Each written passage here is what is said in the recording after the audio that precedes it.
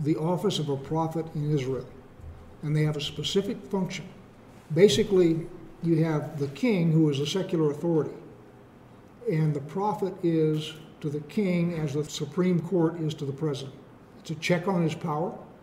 It's somebody who has the authority and the ability to walk into the throne room and grab the king by the stacking swivel and say, I'm going to talk, O king, and you're going to listen. Nathan does that. Okay, that happens a lot. In the case of these two guys, they also prefigure Messiah, because a lot of the stuff that they do, the Messiah will also then do. All the stuff that Yeshua did was wonderful, but it wasn't anything that Israelites hadn't read of before.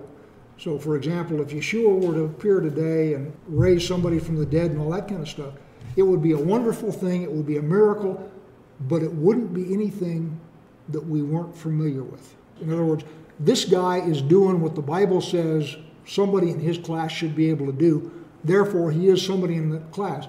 It's not like an alien drops in and turns into a sunflower, which is nowhere in Scripture.